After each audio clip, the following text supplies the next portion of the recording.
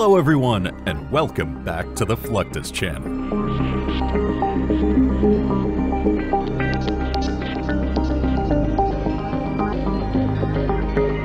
Submarines are extraordinary vessels that can invade enemy territory, launch attacks, and escape without being detected.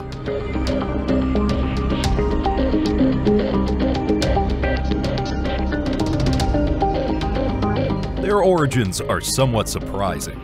The first submersible was designed in the 1600s. However, it wasn't until World War I that submarines became an integral part of warfare.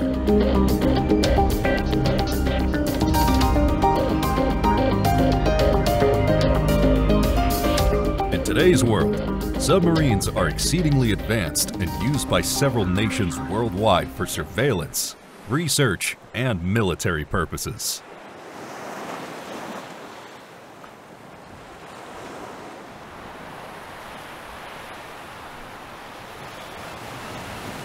The construction process of these humongous vessels is difficult and time-consuming.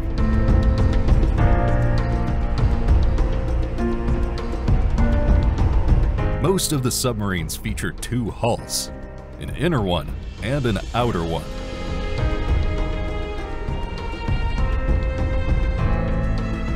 Thick steel plates are welded together to form a strong, pressurized inner hull, which is then surrounded by a lighter outer hull, with the space between them used for ballast tanks.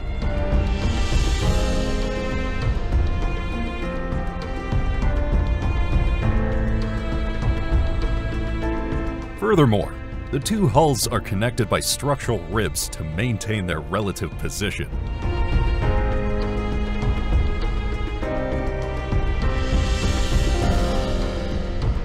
Once assembled, all U.S. submarines are commissioned in a formal ceremony. This generally includes speeches from the submarine builders, designers, and various high-ranked naval officers.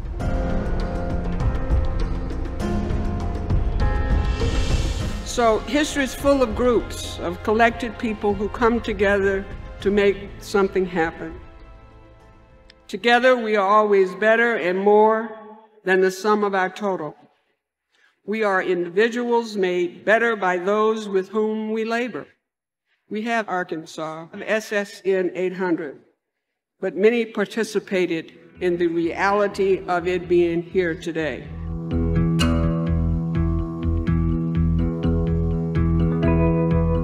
In most cases, the submarine sponsor breaks a bottle of champagne over the submarine's bow, after which it is declared commissioned.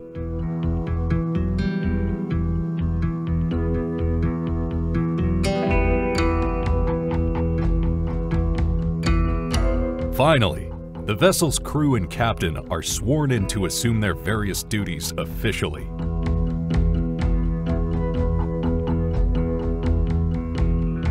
To launch the submarine into the water for the first time, it is moved directly into a dry dock canal, which features watertight gates at one side that are closed and opened to let submarines in or out.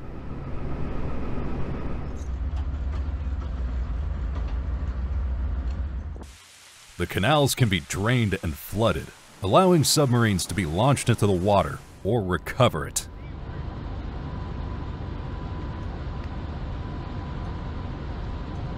However, the most preferable method to launch submarines into water is using dry dock barges, which can be raised or lowered simply by filling or emptying their ballast tanks.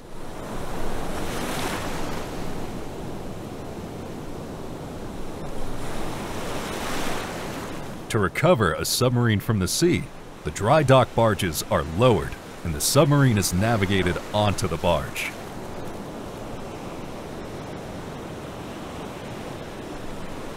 The submarines can also be launched using this technique. For this, the submarine is placed onto the barge using rollers.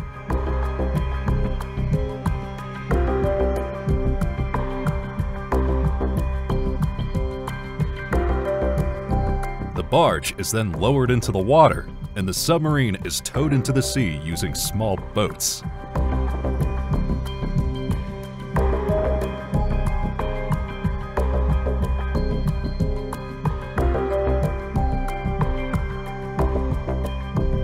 Before moving a submarine into service, it undergoes a series of tests known as sea trials.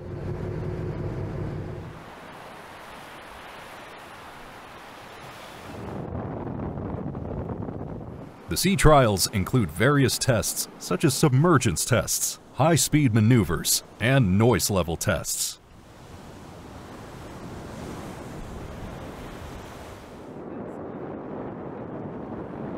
The primary goal is to ensure that the submarine and its various systems work accurately.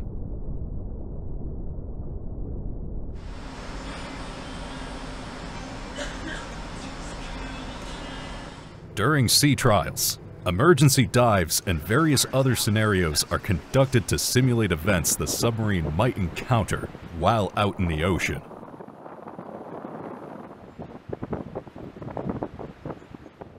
The technique used to deploy a naval vessel into the sea depends on the type of vessel. For instance, a destroyer is deployed using the floating out technique.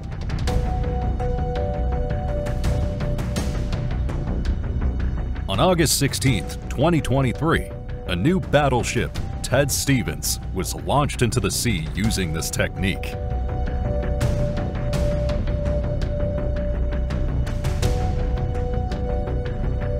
The shipbuilding company employed massive rail cars to carry the ship from the yard to the platform.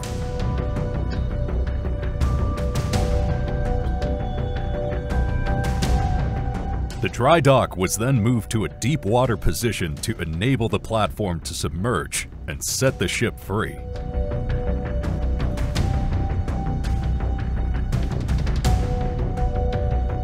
Destroyers are considered one of the most feared class of vessels. These highly maneuverable and heavily armored warships were first conceived in the U.S. Navy in 1903 with the introduction of the USS Bainbridge.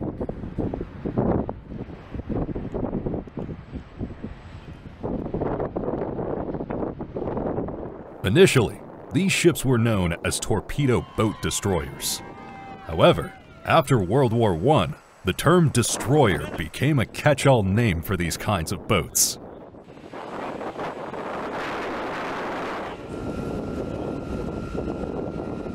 Destroyers are primarily intended to act as escorts for larger vessels or convoys, as they can move quickly and attack a wide range of targets.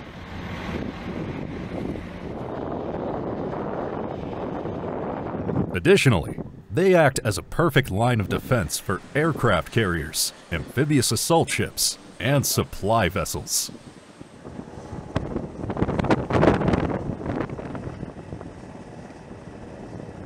One of the most recent destroyer types introduced to the United States Navy is the Arleigh-Burke class.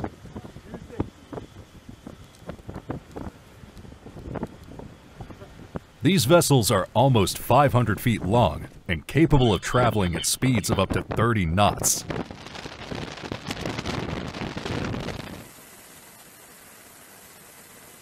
Arleigh-Burke class destroyers are exceptionally well armed, boasting a range of weapons such as the Mark 45 .54 caliber lightweight deck-mounted cannon.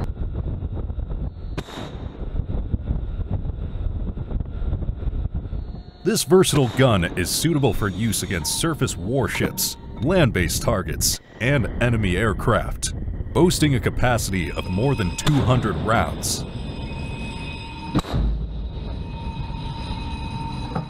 Moreover, it can fire under fully automatic control or manually. Either way, it takes a 6-person crew below deck to keep the cannon fully stocked with ammunition.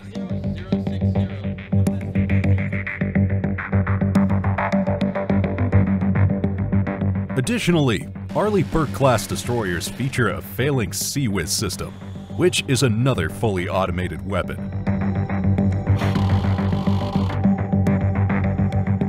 This high-speed cannon is used to destroy fast boats and other high-speed vehicles that might attempt to engage the destroyer at close range.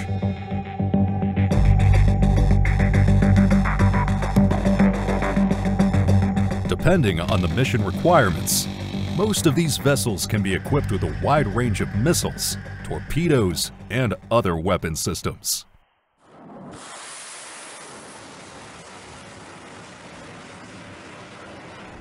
Regular maintenance is an essential part of life at sea, and the crew members assigned to the destroyers work daily to ensure their vessel is in excellent condition.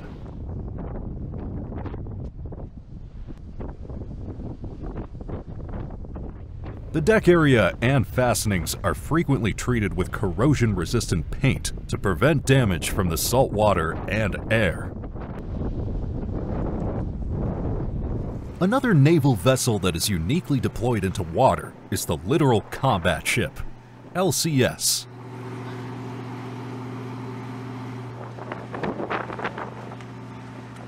These are small surface vessels designed for near-shore operations. There are two variants of the LCS, the Freedom class and the Independence class.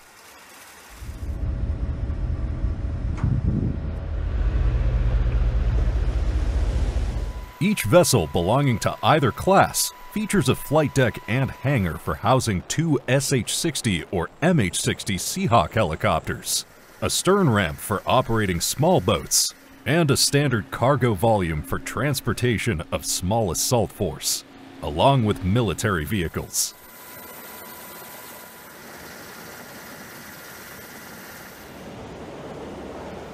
In addition, these ships are equipped with armaments such as the Mark 110 57mm guns and RIM 116 rolling airframe missiles to support attack missions and defense in open waters.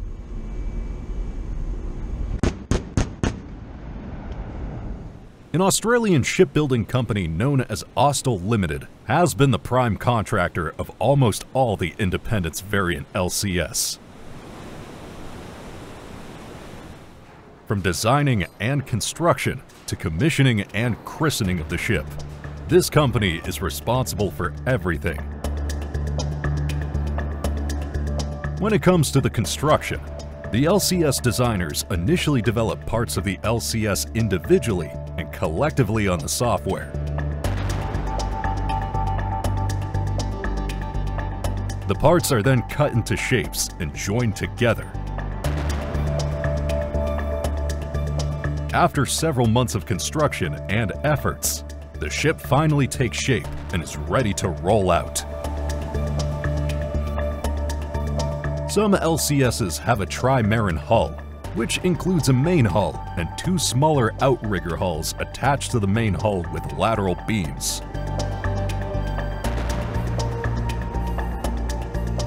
It is nearly impossible to launch an LCS with such a design into the water using rollers. So, Austal developed a unique way of launching these ships into the water without much effort. Over the years, the launch process has really evolved. It used to take hours to roll the ship out. Now I think we just rolled this one out in about 20 or 30 minutes. So it's very efficient. The new procedure involves rolling the ship onto a moored deck barge and then transferring the ship from the barge to a floating dry dock, which is already submerged.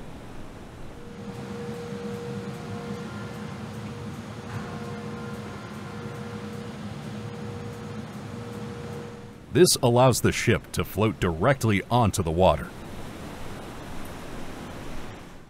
The sea acceptance trials focus on major systems and equipment of the LCS to determine their operational readiness.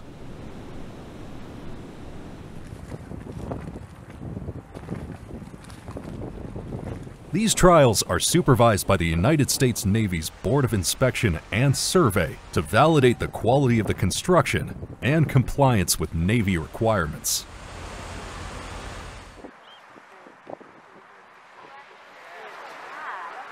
All the procedures of the sea acceptance trials go a long way toward ensuring the crew's safety and safeguarding national interests.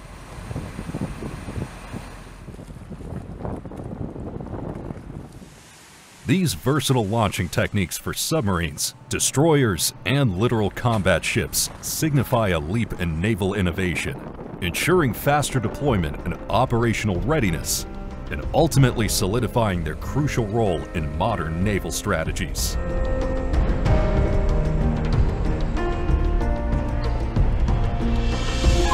That's the end of this video. I hope you enjoyed it. Make sure to subscribe to this channel so you don't miss any of our new content. See you next time.